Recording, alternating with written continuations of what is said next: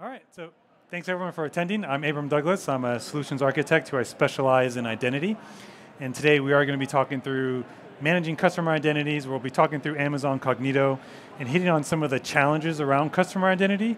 And we'll actually walk through some use cases and how Cognito can solve some of those challenges. So yeah, here's our agenda. We're going to keep it real crisp. We're going to have a quick overview of some of the challenges and how those challenges can be overcome with Amazon Cognito. We're going to spend the majority of our time on the use cases and walking through the various use cases. And I do have some takeaways for call of actions to just learn more and continue your customer identity journey. So what are some of the customer identity challenges? For one, implementing identity can be challenging in itself. Typically, you want to provide more options to your customers to sign in. And so the more options you do provide, that does introduce complexity. Identity standards can take some time and be difficult to master. So these are things that you typically do not want to spend time and resources on. And we are at Inforce, right? So security should be top of mind, and we want to make sure that we can stay ahead of the ever-growing threat landscape. So what's the solution? Amazon Cognito. It is a developer-centric and security-focused customer identity and access management service. It can provide you all the user sign-up, sign-in for your web and mobile applications. So we like to call this offloading the undifferentiated heavy lifting. So again, don't spend time and resources on building customer identity, but instead leverage something like Amazon Cognito to provide that for your applications. Talking about choice. Again, if you want to provide choice for your customers to sign in and sign up, you want to make sure that you can do that seamlessly. You don't want to spend time and energy understanding how to integrate with various different identity providers, whether those be SAML-based, OpenID Connect, or even social identity providers. Cognito is a standards-based solution, so you don't, again, have to spend time in becoming an expert in these standards. And again, security, right? So with Amazon Cognito, you can now, as a service, you can have things like adaptive authentication that can adapt to risk based on the risk factors and then determine whether or not MFA prompt should happen or not for that user. You have things like a compromised credential check, so you can actually ensure that your customers are not using known publicly leaked compromised credentials, so you can provide that as well. And then there's some additional logging that's available as well with Amazon Cognito. So let's go through some use cases. There's 4 primary use cases that Amazon Cognito does help you with. One is that B2C, that business to customer. So if you do need to provide a capability for your end-facing customers to actually sign up and sign into your services, Cognito can help with that.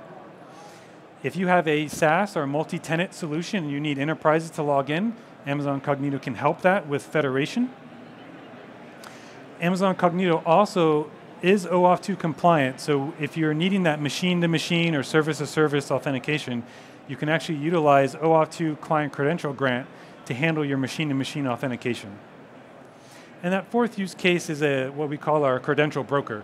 So if you do need the ability to exchange credentials for temporary AWS credentials, Amazon Cognito can actually help you do that. And we're going to go through each one of these use cases in a little more detail. So for that business to customer use case, you typically, on the screen here, we have our client. And our first step is the user needs to sign up or sign in to your application. So this is where Amazon Cognito can centralize that for you. Optionally, if you wanted to provide that social identity federation, you can actually handle that and provide that to your service through Amazon Cognito. So again, instead of having to go off and learn how to directly integrate with Google and with Facebook and learning those APIs, you can actually centralize that with just Amazon Cognito. If that user does sign in through a social provider, it comes back to Cognito. Cognito validates that that is a good third-party authentication. And then Cognito will return a common set of credentials back to your application. So that's actually going to return some JOT tokens.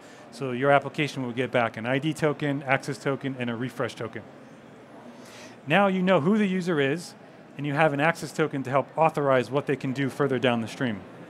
So in this example here, we're going to actually take that access token and present it to an API gateway.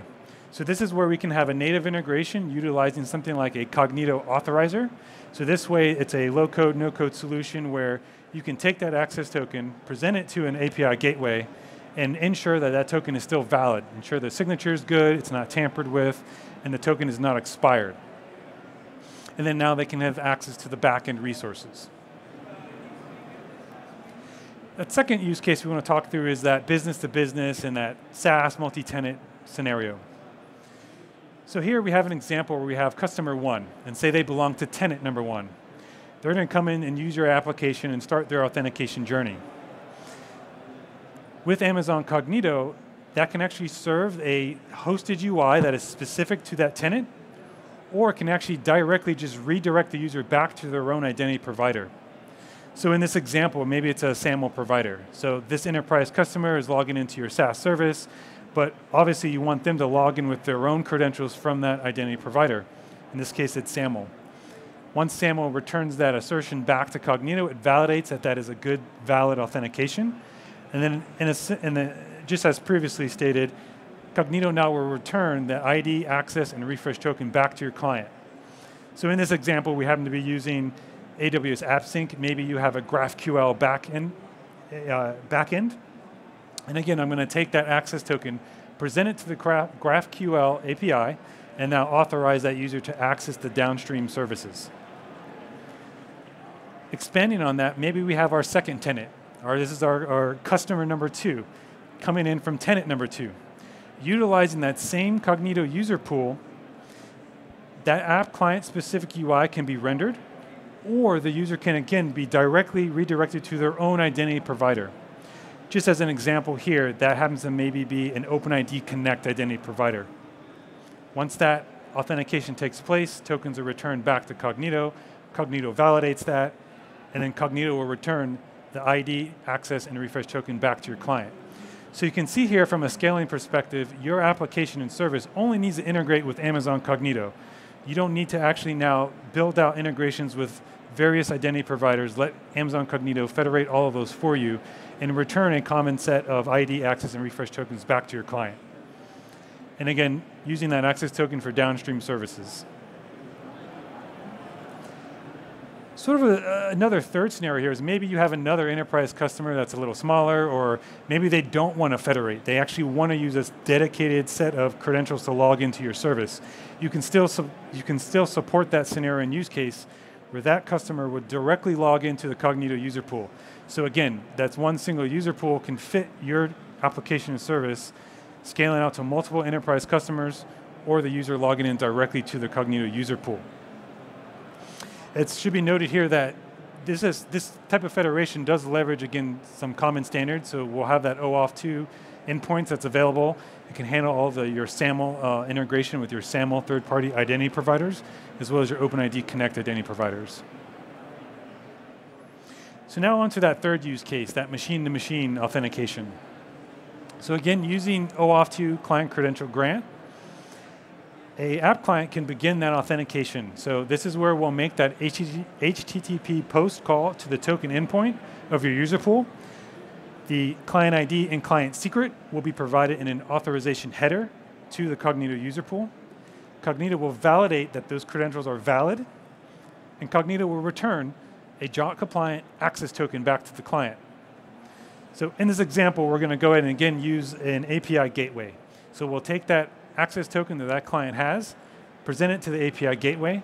We can now use that native integration of that Cognito authorizer with the API gateway, or if you need more advanced authorization, you can utilize a Lambda authorizer with that API gateway. And again, go ahead and validate that token that's been presented. Go ahead and access the downstream resources and return that to the app client. Since this is OAuth 2 and it's standard, maybe you have some services that live outside of AWS. So again, that app client, after receiving its access tokens, can go and access a resource server. That resource server will be able to validate that that token is valid. So again, important here, right? Validate that the signature is still good on that access token. Ensure that that token is not expired. And then of course, if you have any more fine-grained authorization, the claims within that token can actually now validate what data should be returned to that app client. For that fourth use case, I want to talk about the temporary AWS credentials and sort of that credential broker model. So what we see here now on the screen is really what we've talked about in the very first use case. So that user has already signed in, signed up, they receive tokens back, maybe they've accessed more downstream services through an API gateway, or something like AppSync using a GraphQL API. Well, maybe you have an example where a user is needing to access data that lives in an S3 bucket. This is now where you can take that ID token, present it to an Amazon Cognito identity pool. Within that identity pool, you will have a set of IAM roles with policies that can be defined, that can be assumed temporarily. So in this example here, in that step 6, that ID token has been presented to your identity pool. It's been validated what role should be assumed by this authenticated user. And then now, the identity pool is going to return time-bound temporary AWS credentials back to the client. And now that client has the ability, using APIs and SDKs, to access those more downstream AWS services. I think a really good example here is if you have like a photo sharing type of application, you want to make sure that the user who is signed in, you know who they are, you ensure that they have the access that they're supposed to have to your application. But if they need to update upload data or download data from an S3 bucket, this is a model here where you can now take that authenticated user, exchange it for those temporary credentials, and now access that AWS resource as an S3 bucket as an example. So as a call to action and sort of a takeaway, here are some other Cognito sessions that have happened. I think at this point, majorities have already happened, but it's still important to take note. Some of these have been recorded, so once those sessions are available, you can definitely go out and watch those sessions to learn more and continue your journey.